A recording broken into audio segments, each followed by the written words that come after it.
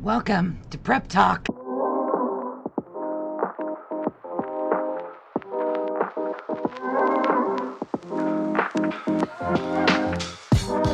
Good morning.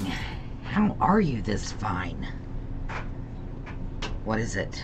Tuesday. Tuesday, November 28th, 2023. The year just moves right along, doesn't it? Taking no prisoners. So there's kind of been a couple of things that's happened over the past week. The weather has sure been shooting us some crap, hasn't it? I know here in northwestern Missouri, we got quite a bit of snow. Freezing cold temperatures. So yeah, it's been quite a deal. My husband's been off work. He's the superintendent of a golf course, so needless to say, he's been home. So I've been stuck in a perpetual Sunday. if you know what I mean. Yeah. So anyway, back to work. So, I'm sure that you have seen on the news, because shockingly, I saw it on the news this morning. So I'm really surprised that we're seeing it on the news, to be perfectly honest. But let me show you what we got on the desk. So, in case you haven't heard, China has another outbreak. Yeah. So right now, nobody's freaking out, okay? It's a pneumonia, a mycoplasma pneumonia. They are seeing a large spike, specifically in children. It was first reported by China's National Health Commission on November 13th in a press conference. The illnesses have caused a surge in hospitalizations, with many hospitals warning of long waits. The situation came into the spotlight this week when the WHO, the World Health Organization, asked China for more information, citing a report by the Program for Monitoring Emerging Diseases on clusters of undiagnosed pneumonia in children. And it goes on. It will tell you where the spike is occurring, who's most affected, and is this like the COVID? And they're saying no, not as far as we know yet. Now, keep in mind, this brings back a giant deja vu for me, okay? Because I remember 3 years ago where I used to sit, reporting on this new thing that was coming over from China, this new sickness, and nobody was freaking out yet. I was saying, calm down. And it literally was but a few weeks later, and all hell was breaking loose. So, let's just all keep this in mind. So right now, Chinese authorities have attributed the increase in incidence of the respiratory illness to the circulation of known pathogens such as influenza, mycoplasma pneumoniae, respiratory syncytial virus, which is that RSV you've heard of, and SARS-CoV-2, the virus that caused COVID-19. So far, let's go ahead and knock on that wood. So far, no new illnesses have been identified. And according to the WHO, mycoplasma pneumoniae, a common bacterial infection which typically affects younger children, is likely to be what is affecting most of the patients under the age of 18. And they go on telling us why they think it's happening, how they're dealing with it, and so on. So right now, nobody's freaking out, okay? I think it's mostly hitting their children, which is, it's something to keep our eye on.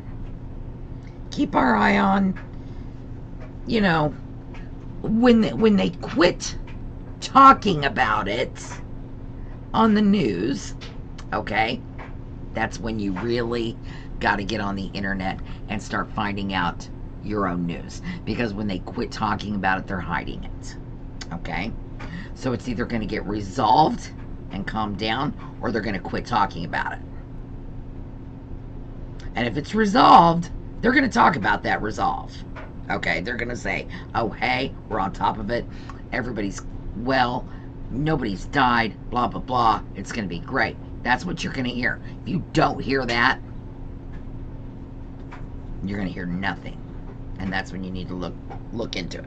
But the mycoplasma pneumonia infections are not uncommon, and you can go to the CDC. I'll post all these links, as I always do, to look into that more. So, yesterday, what the F? Yesterday, China claims it drove American ship out of contested waters. U.S. calls it an innocent passage. We were just innocently floating by. Come on.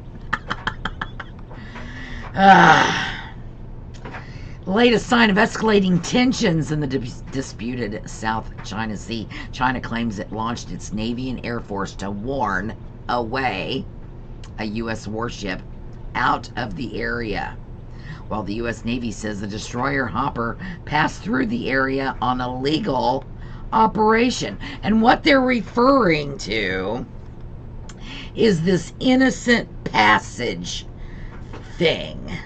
That's kind of an unwritten agreement among countries, okay?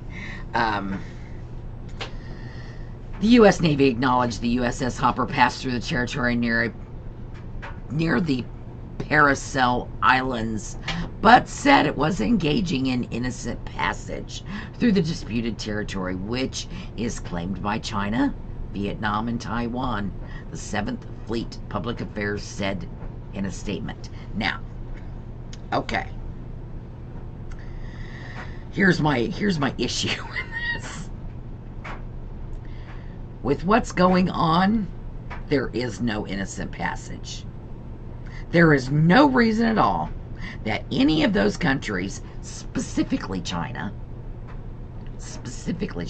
there is no reason at all that they should consider that an innocent passage. And also, we should know that, because we, however I say that, knowing we let a balloon fly over our country corner to corner. That being said, we should know that that is not going to be looked at as an innocent passage. But here we are. Innocent passage to territorial seas is allowed as long as it is not prejudicial to the peace, good order, or security of the coastal state. This is according to the United Nations Convention on the Law of the Sea, which covers maritime activity for 168 countries and the European Union. China, Vietnam, and Taiwan each require either permission or advanced notification before a military vessel passes through the disputed territory. But the U.S. Navy said calls the requirement a violation of international law and does not abide by it.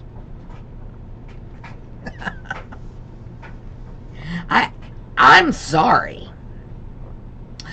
but I'm going to play devil's advocate. If I were China and you couldn't pick up the phone and go, hey, yo, we're fixing to float by, we ain't doing nothing, just letting you know.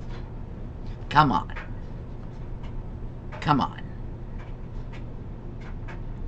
We were seeing what was going to happen, and China told us what was going to happen.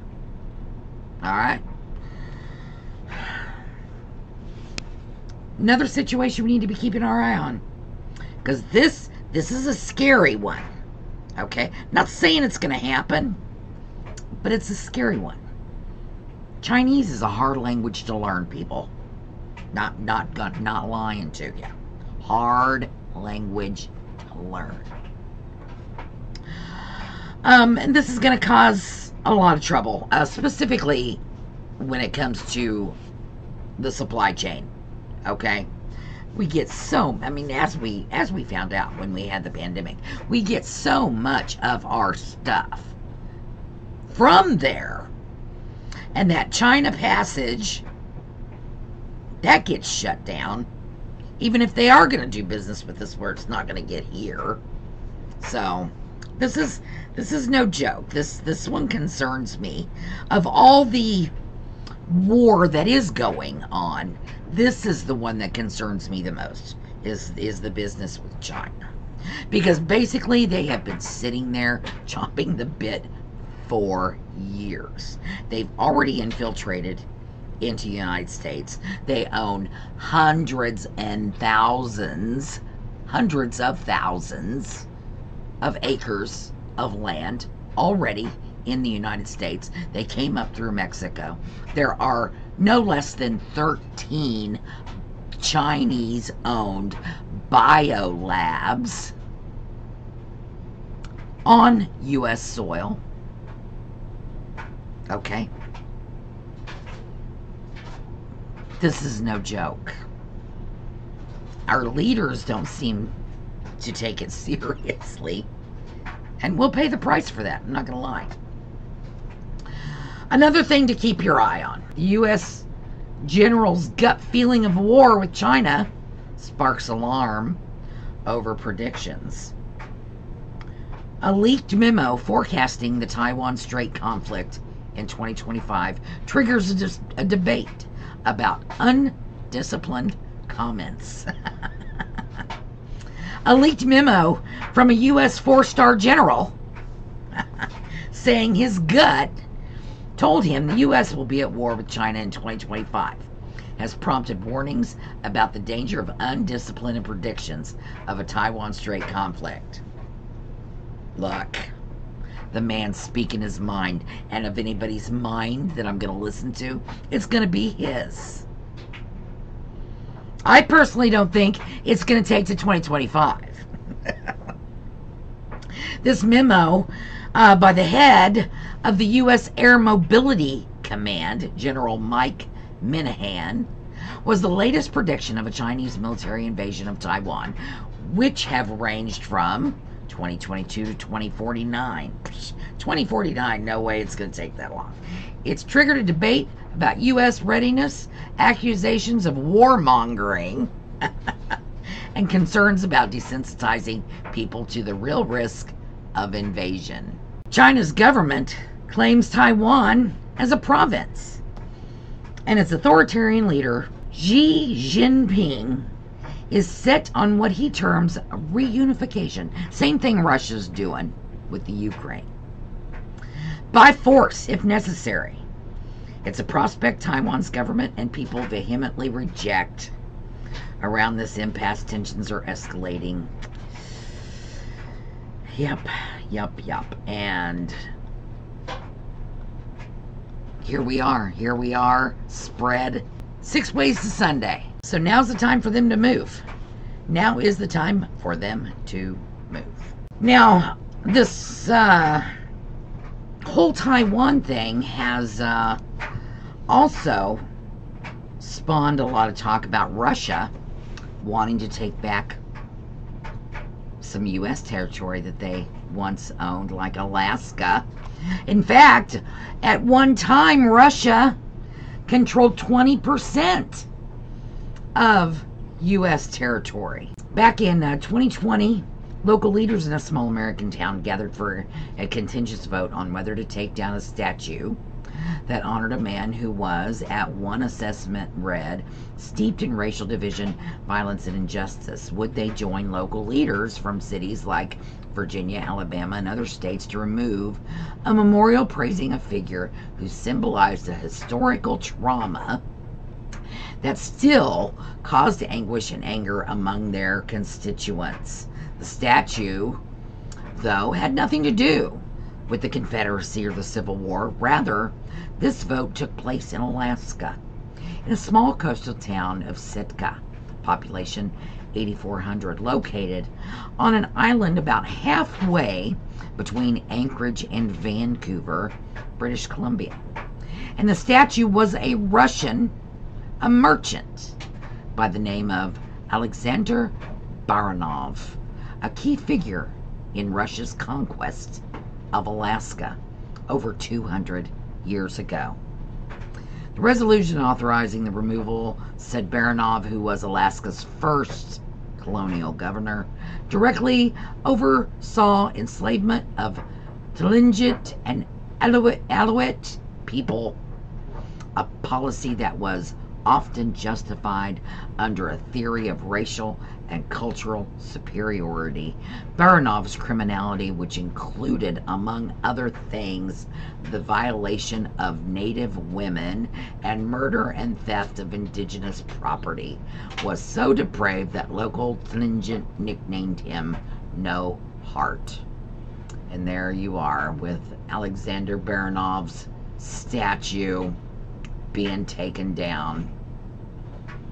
Even with new reassessments of European colonization of North America, as well as the recent spike in scholarship regarding the U.S. bloodied imperialism across the American West, Russia's role in smothering and seizing Alaska stands apart as an overlooked chapter of colonialism on this continent. And this link will be there for you to look at. Yeah, they want it back. There's talk. And we're not the only one. They want to expand a lot, take a lot of land back. So we'll see. We'll see. So Reuters on October 12th said this: U.S. must be ready for simultaneous wars with China and Russia, report says. And I've been saying this for the last 3 weeks. The United States must prepare for possible simultaneous wars with Russia and China by expanding its conventional forces, strengthening alliances, and enhancing its nuclear weapon modernization program. And of course, this was before what went down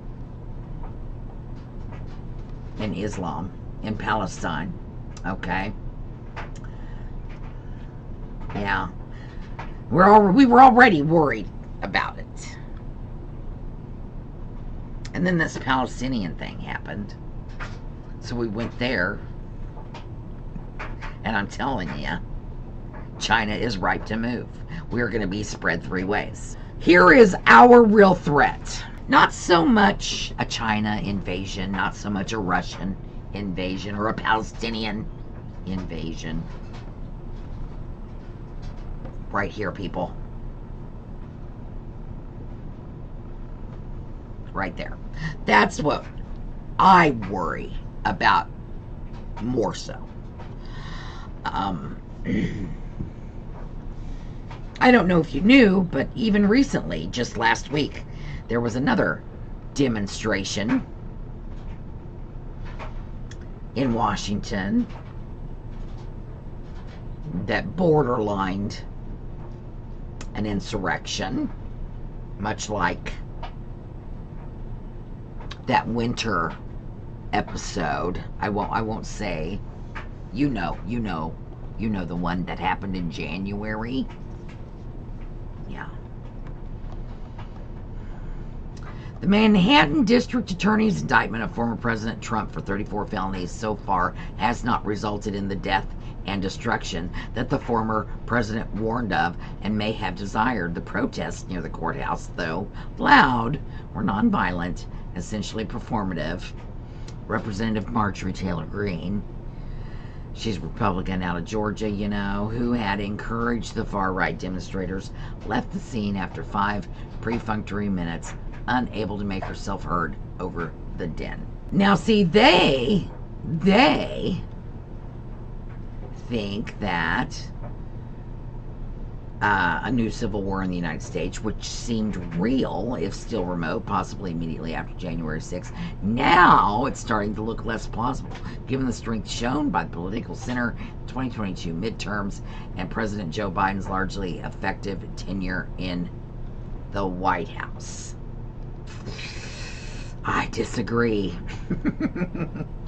As the 2024 election approaches, the threat of political violence and civil breakdown is only going to increase. And despite all that the U.S. national security and law enforcement officials have learned since the January 6th, the country is still not prepared for a far-right revolt. No, we are not. We are not. So this is what I am worried about. More than the wars, which are of concern. But this is going to affect me, I feel like, first. It's going to be this, or it's going to be this pneumonia that's going to come across from China. Okay? Now, what does this mean exactly? How is this going to affect me? Well, how's this going to affect you? If you live in the city, you will be most affected, because that's where your major protests, the civil unrest, the you know, people looting, people running the streets, that's where it's going to be dangerous. So if you live in the city, or even the close suburbia of the city, I mean, you need to be thinking your shit out. People like me who live in rural areas are probably not going to see much of the civil unrest. However, what is going to affect us up here, or those of us that are out in the outskirts, it's going to be supply issues. Okay?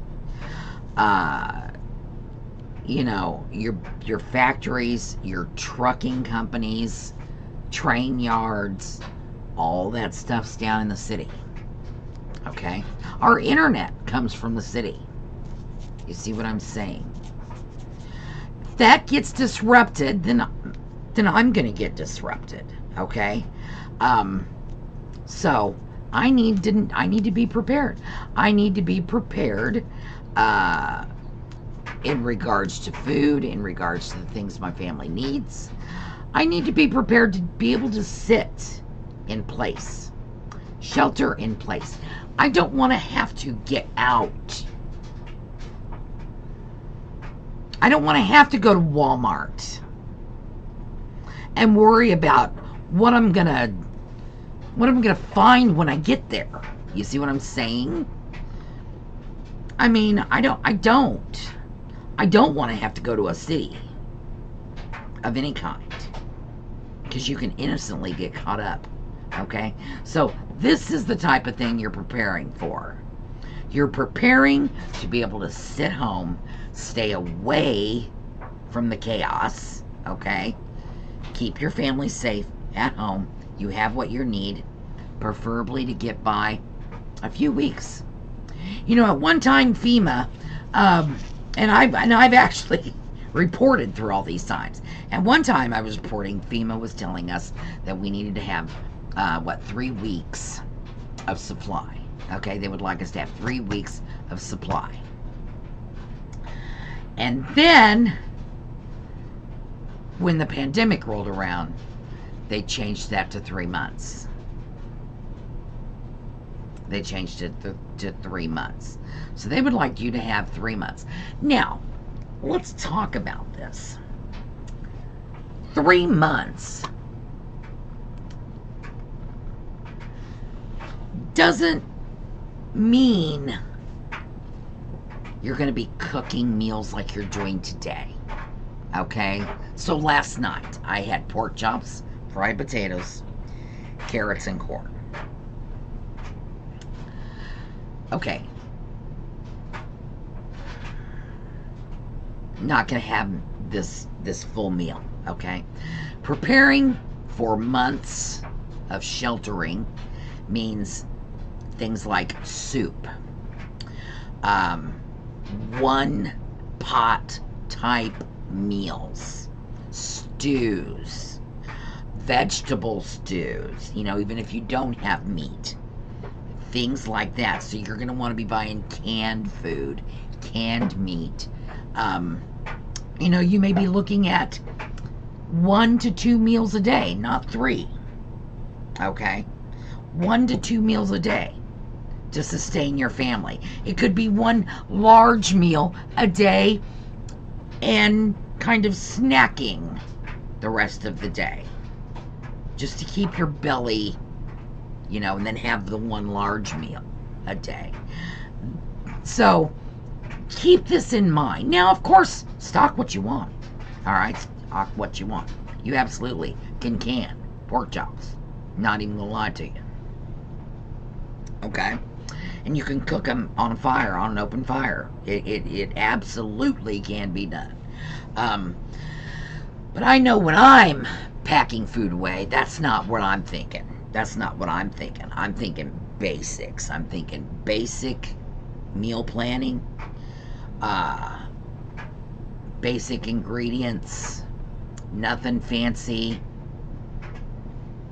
That's what I'm talking about. Federal law describes civil disorder as any public disturbance involving acts of violence by assemblages of 3 or more people, which causes immediate danger or results in the damage or injury to the property or person of any other individual. So a recent report described 4 primary triggers for civil unrest. Sporting events, which we've seen that like in Brazil, as those football games, those soccer games, they go bananas. Parties, fairs, and concerts. We saw this. Didn't that happen in Palestine? Okay. Reactions to law enforcement actions and political or economic activities. And I have been saying this upcoming political cycle, this election, this is going to cause a lot of issues. The report shows that the latter 2 reasons have surpassed the first 2 in the past few years. These events are more violent and spread to more than one area of the city. So just stay home. Just make it so you can stay home. Make it so you don't have to go to the store.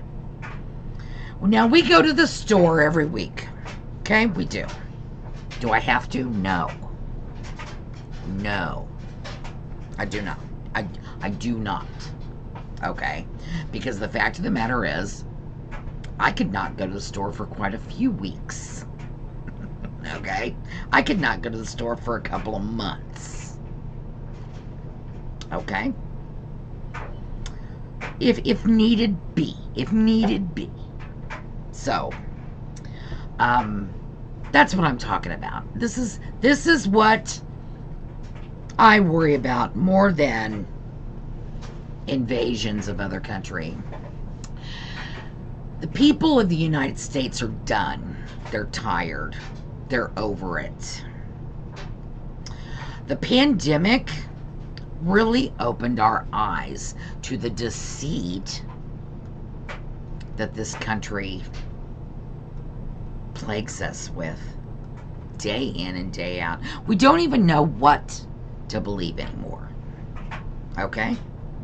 We don't even know what to believe. And even if this pneumonia does cross the pond, like COVID did, we're not going to believe anything about it. We're not going to believe anything the government says about it. Nobody's going to wear a mask. No. Nobody's going to. No. It's not going to be that way. It's not going to be that way. Trump.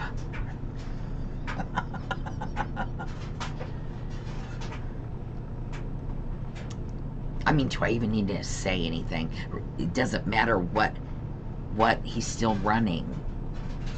He's still in the lead in the polls. That's a real thing that can happen. Anyway, here we are, doing our best. Don't be scared, be prepared. I think we covered all of it today. You know, if do the least you can do, because you're not going to get any help, and you don't want to get out. You don't want to get out where people are being crazy. Every day there's a shooting at a mall, at a Walmart, at a doctor's office. It's all the time, all the freaking time. Yeah, it's scary business. But don't be scared, be prepared. Get that stuff. Do what you can for your family. Just make it so you don't have to go anywhere is really the most important thing. Pay attention to what's happening.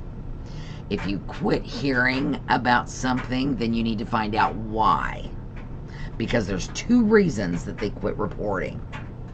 One is the problem's solved. The other is we're screwed. Anyway, that's all I have for you today. So go out, do your thing. Grab an extra this or that. Grab an extra package of water. Grab an extra thing of ramen noodles. Grab a couple of extra cans of veggies or soups. Okay? Throw a bag of, if you can, throw a bag of charcoal somewhere where it's dry. You can forget about it. Handy as hell when it comes to cooking. Okay? Alright. Anyway, that's all I got for today. I love ya. Nana Prepp out.